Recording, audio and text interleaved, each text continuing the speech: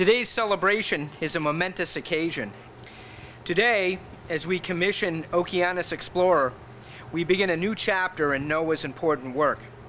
Okeanos Explorer is the first federal vessel devoted exclusively to the exploration of unknown regions in the Earth's seas, filling an important need that extends our capabilities.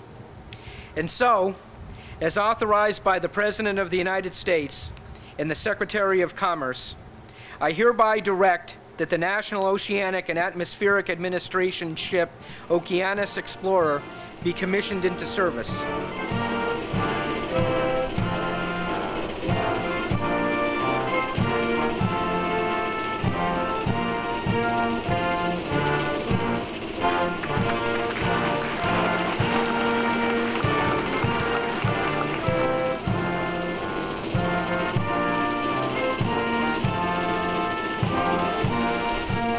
This ship is going to be like no other ship in the research fleet. It's going to become an icon because it's going to be a ship that connects in real time, even up to and including high definition video from the ship as it's doing these very important and exciting explorations. Nobody else is doing that.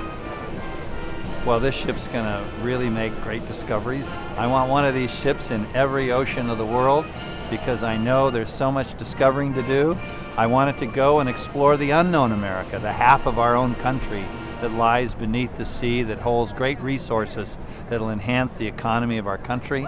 Excited about this ship? Very excited about this ship. Not only am I excited about it, but the officers and the crew are excited. This is something totally different than we've done in the past. Whole new mission, whole new suite of technology. We're preparing folks for challenges we don't even know exist right now. And that's our endeavor, that's our challenge, is to become successful explorers on the Okeanos Explorer. And what we have here today is a ship that is going to be orders of magnitude more capable than anything that you could even think about that we have today.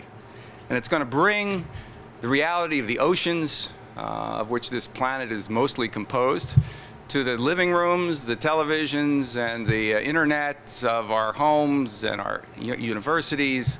Fair winds and following seas to our crew, and thank you again for all of you who have helped us participate, commission this magnificent ship.